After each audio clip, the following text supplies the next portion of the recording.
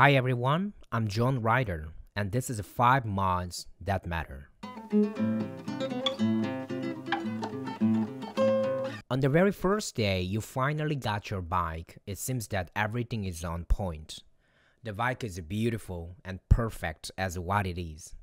It says you're not gonna need anything else to perfect the bike because it already is. But things come to change inevitably. You will find a small thing that soars your eyes, and one will be followed by another and keep going. It will be eventually clear that there's no way you keep the satisfaction you once had with your bike without mods. So, now you want to spend more money for mods. The problem is, you don't know where to start. And that's where this video kicks in. Before you become cash-strapped, buying a bunch of mods that doesn't even make sense, please consider those 5 mods I'm about to tell you. First, Fender Eliminator. This has always been the first thing I do whenever I got a new bike. Oh, fenders. Oh god, oh those ugly things. This is a curse of modern bikes. Rear fender kills the dazzling and delicate look of bikes for good. This becomes far worse when it comes to sports bike. I just can't deal with this insensibility and indifference that ruin the complete look that once was perfect by itself.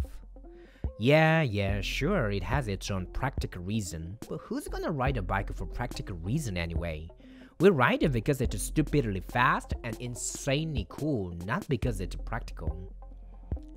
For me, the most beautiful bike is one that runs on track. It has no blinker, no lights, no fender obviously, and no nothing. It's the pure beauty itself. That's something I want. But we ride on road, not racing track, so we need lights, blinkers, and meters. Missing those things are not excusable. It's a safety concern. But Fender is not. It has nothing to do with safety. It's compromising the splendid look of your bike for only some stupid practical reasons. So, kill the enemy. Second, windscreen. Usually, I have no problems with the stock windscreen. They come in clear, not black or any other color that blocks your visibility, and usually good shape and strong enough. In this case, what I mean is one that the previous owner of your bike installed. It is easy to find aftermarket windscreen installed, and sometimes they are better, but sometimes they aren't. I always prefer clear one to heavily tinted one. It's obvious you need to look through your windscreen. That's simple. And besides, clear windscreen looks better in most cases. Even if you have a stock windscreen that is clear, it is still better to look for aftermarket windscreen. Because usually stock one is not double bubble, and the double bubble windscreen gives you more wind protection and is easier to tuck in.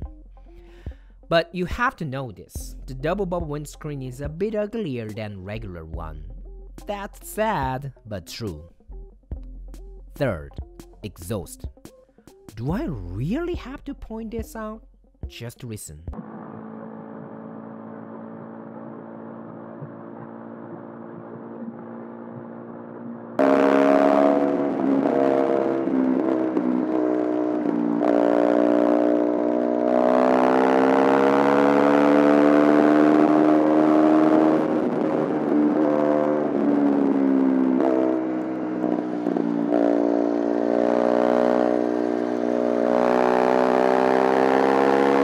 And it even looks way cooler. Fourth, stretching swing arm. If you truly want your bike to be coolest ever, then you've got to stretch your swing arm so that it looks cool and sick at the same time. Oh yeah.